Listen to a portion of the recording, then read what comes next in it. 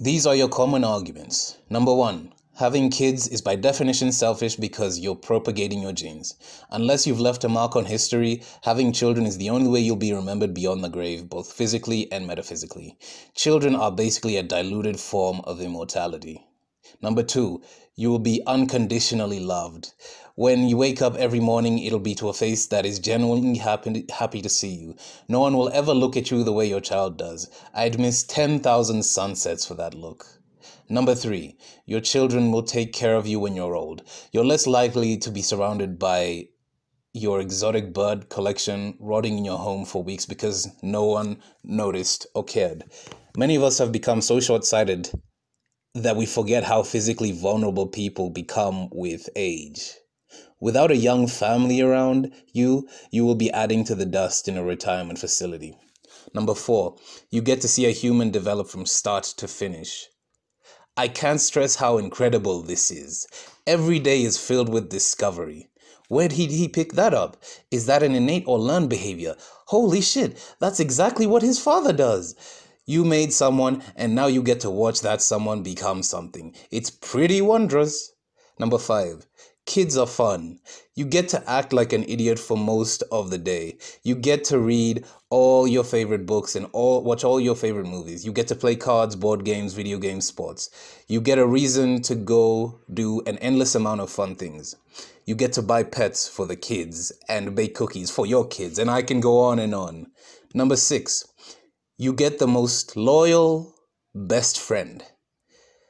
You know when you were a teen and your friends were unreliable and you couldn't get someone to do something with you, and when you did, they'd be downers? Friend quality tends to improve with age, but it's never ideal. When you're a kid, you get the most loyal best friend. Oh, no. When you have a kid, you get the most loyal best friend who's super enthusiastic about anything you'd want to do for a good 12 years. Number seven, I want someone I could raise, feed, clothe them, teach, protect, and etc. except going to an adopted center. What the fuck? I want someone I could raise, feed, clothe them, teach them, protect, and etc. except going to an adopted center. Do it for the already existed kids. Yeah. Number eight, they want someone inheritances after they pass away. Number 9, they want to have a junior. Number 10, it can improve your relationship. Number 11, they want purpose. Number 12, because they're unhappy with their lives and think a child will make everything better. Number 13, because they want unconditional love. Number 14, because they just love all that cute baby/kitty stuff. Number 16, oh God, this is fucking agonizing. Number 16, because they're religious fanatics trying to show off their devotion and martyrdom by having a huge family. Number 17, because they've made an industry out of their families, i.e. the Dugas, the Kardashians, Mama June, various mommy bloggers. Number 18, to trap their partner. Number 19, to get more welfare money. I know that's a Republican canard, but that doesn't mean it never happens. Holy fuck, this was agonizing. Oh, this one? I'm probably not even going to take as much time as I did before. Even though he's written a lot more, it's just like the same recycled garbage. Number 1, having kids is by definition selfish because you're propagating your genes. Unless you've left a mark on history, having children is the only way you'll be remembered beyond the grave, both physically and metaphysically. Children are basically a diluted form of immortality. You sick fuck. Children are basically a diluted form of... Why the fuck would immortality on this fucking reality, on this plane of existence, be something you want to chase? That is just demented to me. And he knows it in its first point. Having kids is by definition selfish. The rest of the points he lists are just that. You. Literally, every single one of them, right? I'll say this, fuck history, right? Fuck history. Fuck leaving my mark on history is me saying fuck history. That's what it is. History is a good enough reason to keep having kids? Really? Really? Ugh. Please. And this, in fact, what episode was it?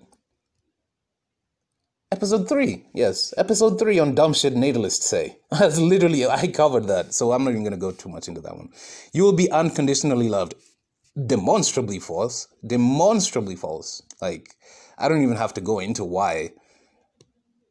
Your children will take care of, there we go. Your children will take care of you when you're old. So, you're basically giving birth to aged care, your own personal aged care servants.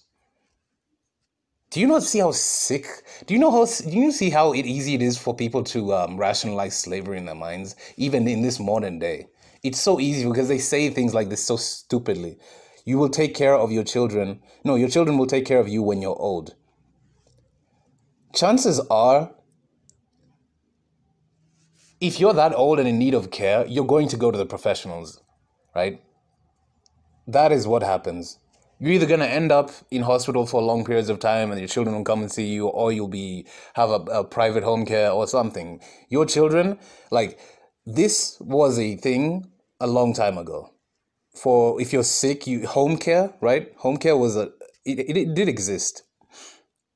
But the post-industrial era eliminated that. You're less likely to die surrounded by your exotic bird collection rotting in your home for weeks. Do you see what kind of a catastrophic mindset it takes to rationalize such stupid arguments? Like, I've seen stories like this, yes. But it's like, oh, if only she had a child, like, so if only she had a child, like, this is so ignorant because plenty of children have walked in on their parents after they've committed suicide or after their parents have butchered their siblings or their spouse or something, right?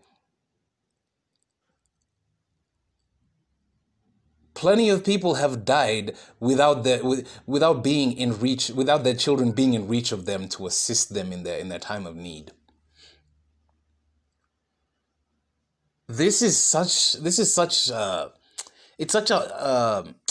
I'd say it's part of a God complex, honestly, because I'll live to be so old and my children will take it. Like, how fucking sure are you, right? This is a direct product of modernity. Direct. Because the average life expectancy has skyrocketed within the past 200 years. Before that, like, people would still have kids and everything, but like, man, you get to the age of 40 and just drop dead. Like, then half your kids would probably get to the age of like 5 and drop dead, right? Let alone you. Right? Ridiculous argument. You get to see a human develop from start to finish. Oh, get fucked, man. You get to see that literally every day. You just don't have your own personal one to fucking indoctrinate. Kids are fun. I'm going to have kids because kids are fun, right? This is why I'm not going to spend much on this, because it's stupid, right?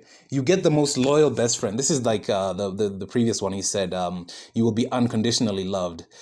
And this person is really sad.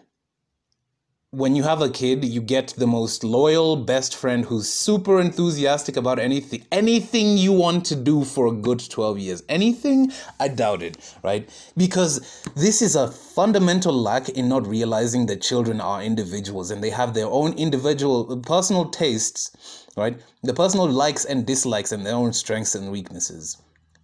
And their gut reaction is to paint the child as like a spoiled, screaming brat who just wants to eat candy at every meal or something. That's obviously not what I mean, right?